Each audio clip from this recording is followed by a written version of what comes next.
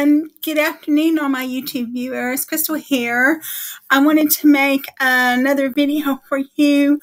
I hope the quality of the video is better than past videos. Now, I've got on my screen recorder, I can only record one tab on my computer, but I've got it only for the sound that I make. I don't have it for the sound that the computer makes.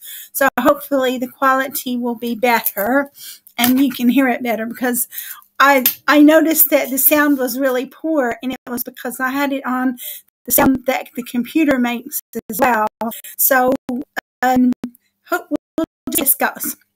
Now, what I have done is I've been studying on time series forecasting, and I've been studying multivariate time series forecasting, but I have done a multivariate time series forecasting, but it was quite unusual because it was the analytics vidhaya question, and it was a hackathon where it was their Janetta hack where it says time series forecasting.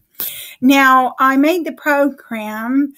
I opened a GitHub repository, so you can see that my GitHub, I'm Tracy Renee 61 on GitHub. Now, so I stored the files in GitHub, and I wrote the program, and then I stored the program on GitHub. But because I'm using Chromebook, there's actually a problem with the Chrome where I can't get the file to actually come up on GitHub. So I'm using something called NBViewer. So you can get this file on GitHub if you want to type it in, or if for some reason you're using a Chromebook and you can't get the file on GitHub, you can go to this computer program called NBViewer, which I'm on, and you can type in the URL and press go, and that should take you to the program.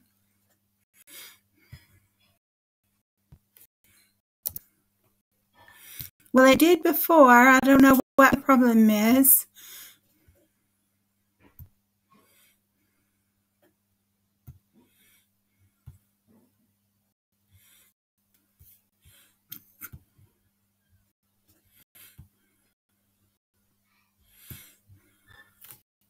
So now my computer is just being awkward, because what I wanted to, oh, here it is. Finally, we got it.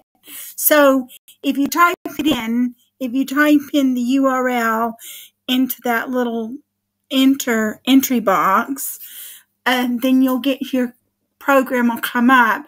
And all this does is this just allows you to view the notebook. So that's what we're doing right now. So the first thing we'll do is we'll look at the problem statement of this Janetta hack competition question, and it's a time series. It's a time series analysis, but I used a different method to analyze the time series. So the problem statement is, company of Electrolysia supplies electricity to the city. It is looking to optimize its electricity production based on the historical electricity consumption of the people of Electrovania. The company has hired you as a data science to investigate the past consumption and the weather information to come up with a model that catches the trend as accurately as possible. You have to bear in mind that there are many factors that affect electricity consumption, and not all can be measured. Electrolysia has provided you this data on hourly data spanning 5 years. For this consumption, the training set is comprised of the first 23 days of each month, and the test set is the 24th to the end of the month, where the public leaderboard is based on the first 2 days of the test, whereas the private leaderboard considers the rest of the days. Your task is to predict the electricity consumption on an hourly basis. Now, this was done, it's a multivariate time series analysis, but I'm still, new to machine learning. And because like the first 3 weeks in the training set and then the final week is in the test set, I wasn't sure exactly what to do. And as I don't have a mentor, I decided that I would use random forest because I'd read on Jason Brownlee's site and on other blog posts that you can use random forest for time series analysis. So that's what I've decided to do. I decided to use random forest. The first thing I did was I imported my libraries. And after I imported libraries, I loaded and read my files. So you can see that the files that you need are on my GitHub account. So you don't have to download them from Analytics Vidhaya if you don't want to. I looked at the training set. I looked at the test set. And I looked at the sample. What we did was we checked for any null characters, null values, and fortunately, there are not any null values that need to be imputed. So what we have to do is we have to convert the date time to year, month, day, and time. Because I had read that in order to use random forest for time series analysis, you have to make it supervised training. And, I'm not sure. I'm still new. I'm still learning. I'm not sure exactly what to do. But I decided the best way to do this was to break down the date time into segments. And then each segment can be trained on. So the first thing we did was we trained on our year.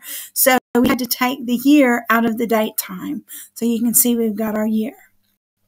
The next thing we did was we trained on our month. So we had to take the month out of the date time. So now you see we've got our month. The next thing we had to do was we had to take the day out of the date time. So now you see we've got our day. And then the next thing we had to do was we had to take the time out of the date time. And so now you see we've got our time. Now what we do is we have to ordinal encode one of the columns because one of the columns is an object. And you cannot have any object files when you are fitting and predicting upon data. So we ordinal encoded the var2 column to make it numbers. And now what we have to do is these columns that we had made year, month, day, time from our date time, we have to convert those to integers. And then what we have to do is we have to define our x and y values. So ID equals test ID. And the reason why we have to take define this variable ID is because we're going to be dropping ID. So ID equals test ID, Y equals train electricity consumption values, X equals train drop ID, date time, electricity consumption, axis equals 1, in place equals false. X test equals test drop, ID, date time, axis equals 1, in place equals false. And what we do is we split our training data set up. We split our data set up for training and testing. So X train, X val, Y train, Y val equals train test split, X, Y test equals 10%, random state equals 1, and I tested the shapes of all of these values, include X test. Now what we did was I had a pipeline because pipelines are more efficient because we were going to use the standard scalar, and if I didn't use the pipeliner, then I would have to use the standard scalar, fit it on X train, and then transform it on X train, X val, and X test. But you didn't have to do that with pipeline. Pipeline does that for you already. So model equals make pipeline, standard scalar, random random forest regressor, in estimators equals 1,000, random state equals 1, fit X train Y train, says print model score X train Y train. We've got 0.44%, which is not too bad. So now we make our prediction on the validation set, and we've got a 74.18% when we predicted on the validation set. We tested our root mean squared error, and we have a 56.73, and then we created a data frame so you can compare the actual values against the predicted values, or the predicted value against the actual values. And so what I did now is I made a little chart so you can look at the chart and you can see how the predicted values compare to the actual values. Now what we're going to do is we're going to predict on the test set, predict model, predict X test, and then what I did was I had to delete this and I couldn't delete it, but I had to put the sample in there just so I could see what the submission file needs to be. And so submission equals PD data frame, ID, electricity consumption, prediction, and prediction. And that's what Analytics VidHiA wants to see. And so we had to take our data frame and we have to convert it to a CSV file. And then you have so that's PD, data frame submission to CSV, submission.csv, index equals false. And then it's print, your submission has been saved. So our submission